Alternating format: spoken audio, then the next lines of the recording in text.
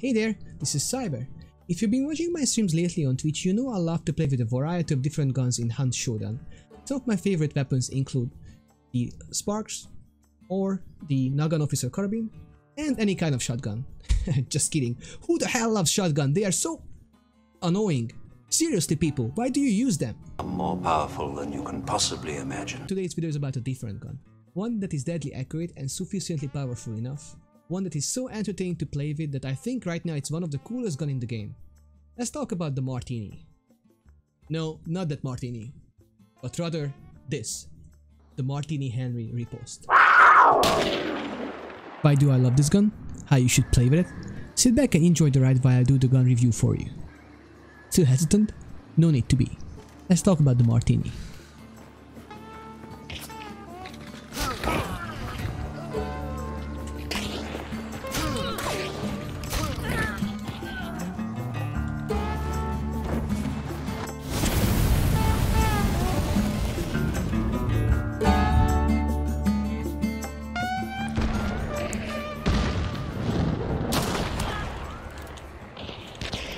One is dead.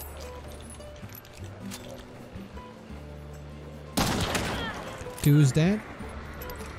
First, let us examine the advantages of using the Riposte as your primary choice of gun.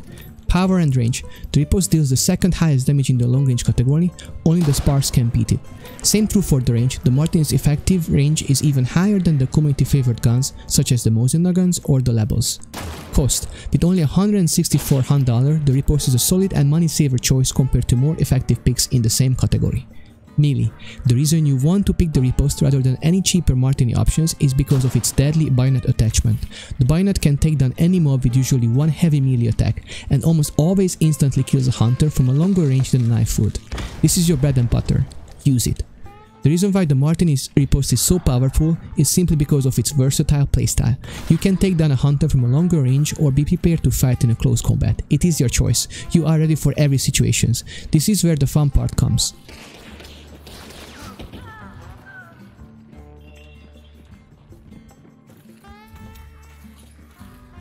As every gun in this game, it has its own disadvantages.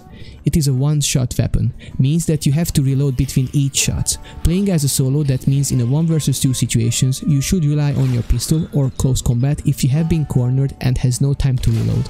Note it is still a faster reload time than the Sparks. Immolators. The bayonet attachment lights the immolator in fire. I truly suggest you pick an extremely good mob killer next to the Riposte in every single game, such as a Nagant silencer with a poison ammo attached. It pairs really well with the Riposte, kills heavies, hounds and mobs with only one shot and takes down the immolator and hive with only 2 body shots. Stamina. Missing too many heavy melee attacks with the bayonet can get you into stamina trouble. You should be carefully using the tapping option unless you need a more powerful stab. Shotguns. Using your bayonet to charge an opponent who has a shotgun is a 50-50 situation.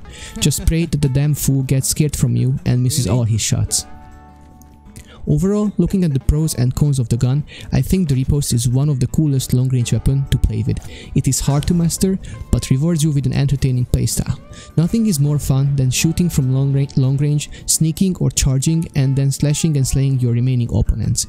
There are so many ways to play with this weapon, and each game provides you with a bunch of opportunities where you have to decide how to proceed into a fight.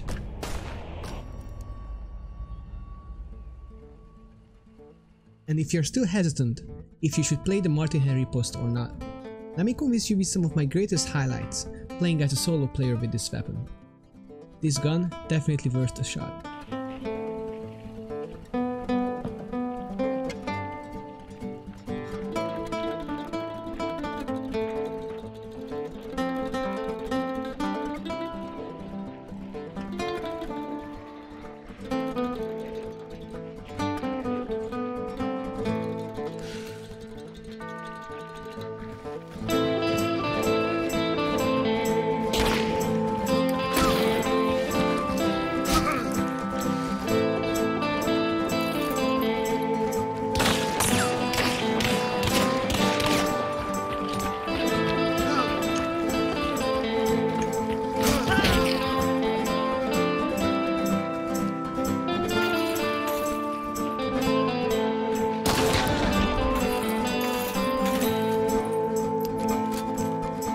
What just happened?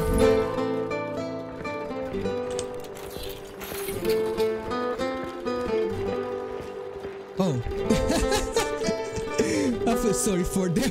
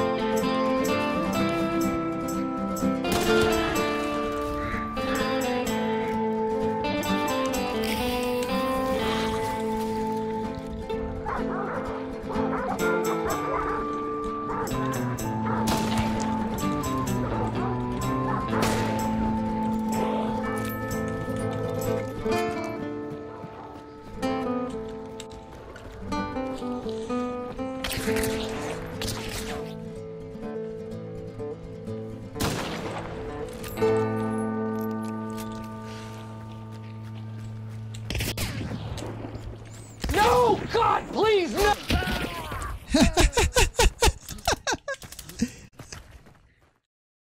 Thank you so much for watching my video. If you like the content, please like or subscribe. Until then, see you next time.